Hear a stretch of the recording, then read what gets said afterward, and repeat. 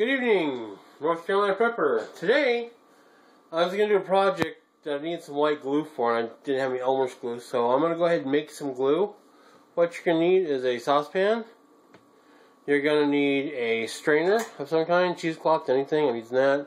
Something to stir with, some baking soda, some white vinegar or distilled vinegar, a funnel, 1.5 cups of milk. In this case, it's fat-free skim milk, measuring utensils, and an empty thing to put your glue in when you're done, which I may or may not do. I'm going to go ahead and dip some string in it for another project, but still.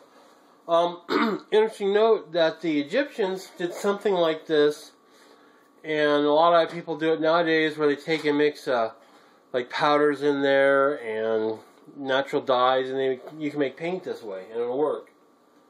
But this is called a Casein glue. That's how I'm pronouncing it.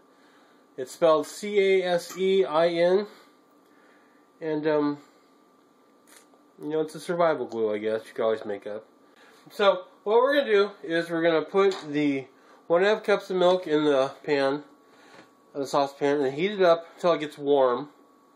And I'll be back once I get it warm. Actually, I'll go ahead and film it, and I'll just speed through it. So I'm gonna add the milk. And I just want it warm to the touch, mostly to make the separation of the curds and whey a lot easier.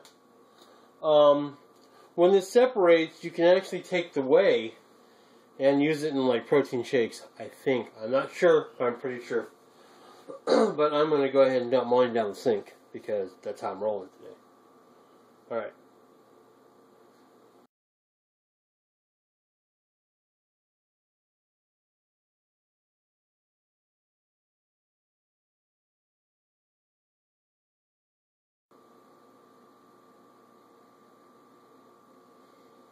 Okay, we're warm now.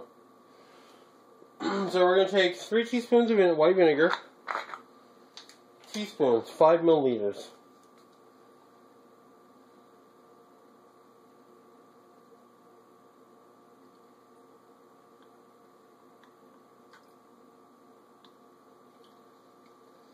Okay. So heat off. And just stir until it all separates. As you can see, it's starting to separate there a bit.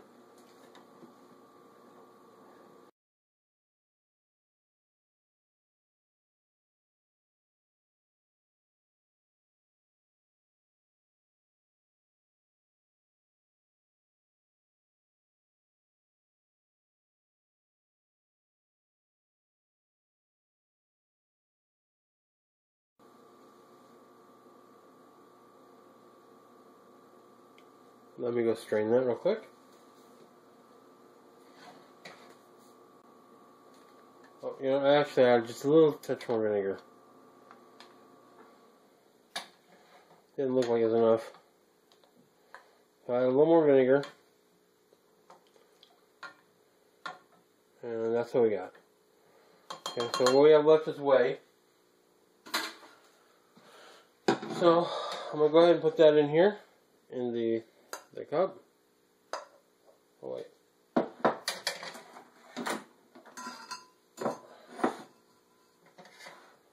Let me readjust the camera for you.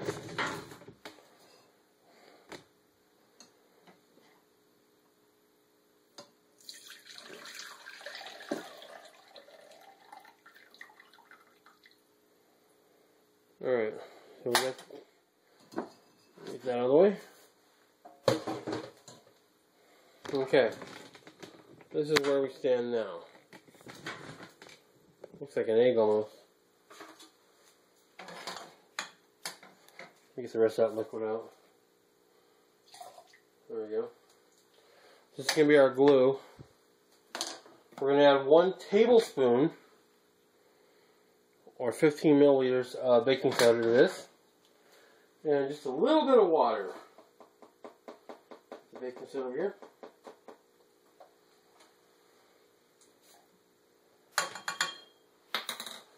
A little bit of water. And the amount of water you add depends on the consistency you want. We're going to heat this up to boiling.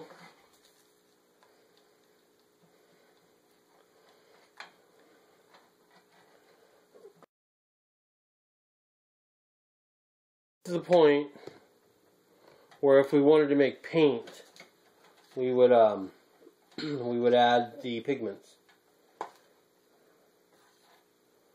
So we're going to let this all send back down. And when it cools, that's when we're done.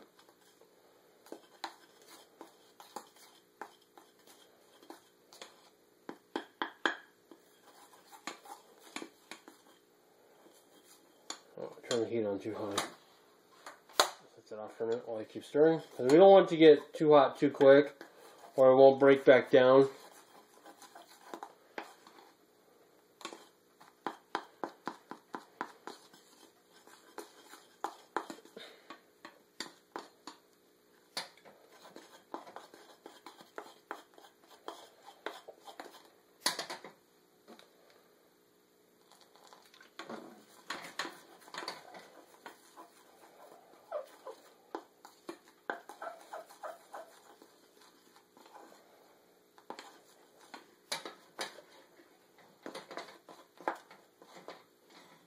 Run. I'll do that later. More water.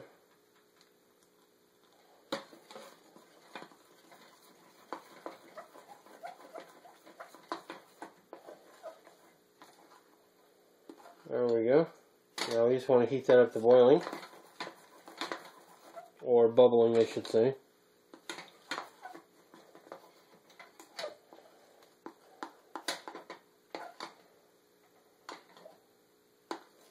Make sure it's smooth and no lumps.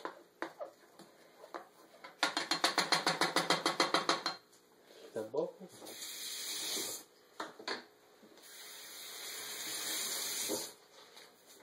And let me get this before it becomes a problem.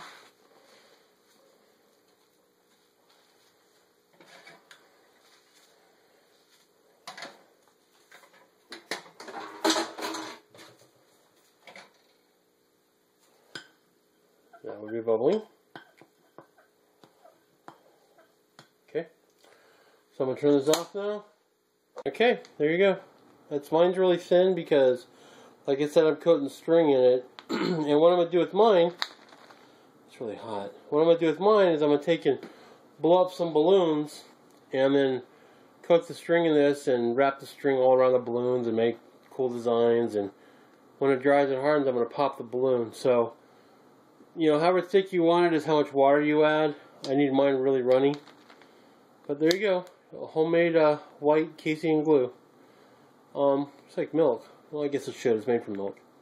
Alright, well, please rate and subscribe. Please have a great day. Thanks. North Carolina Pepper out.